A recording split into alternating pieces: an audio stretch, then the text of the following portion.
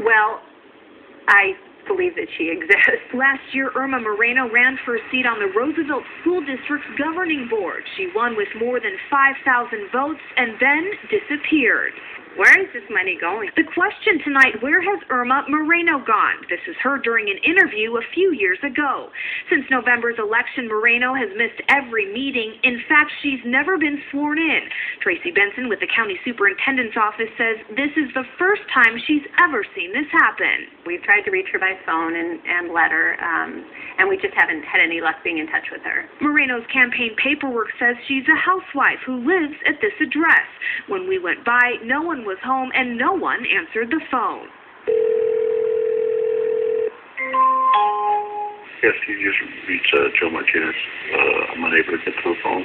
Joel Martinez told the Arizona Republic he used to be engaged to Moreno until she left in November. He claims to have filed a missing persons report. Phoenix police doesn't have one on file.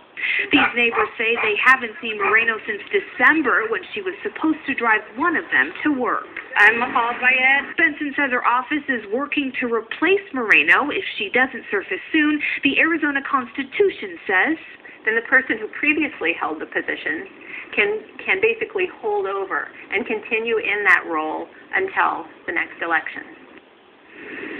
And if that former member declines and the seat remains empty, someone will be appointed to fill it. Meanwhile, the school board tells me that it has not had a vote that was split right down the middle among its 4 current members, meaning that Moreno's vote up until now would not have made a difference.